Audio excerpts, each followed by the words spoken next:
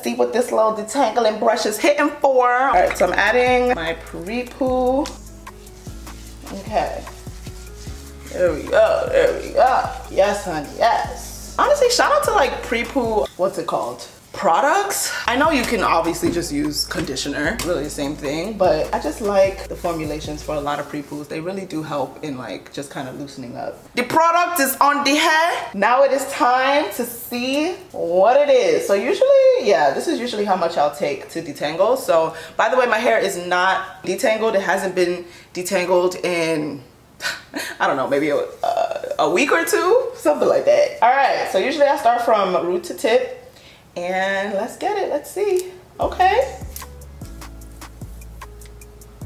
I'm trying to make sure y'all see what's happening. Hold on now, y'all.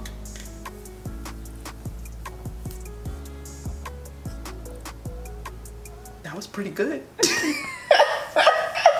So first section was kind of a breeze. I'm hesitant because it's like, I already love that tingle teaser, so it's like,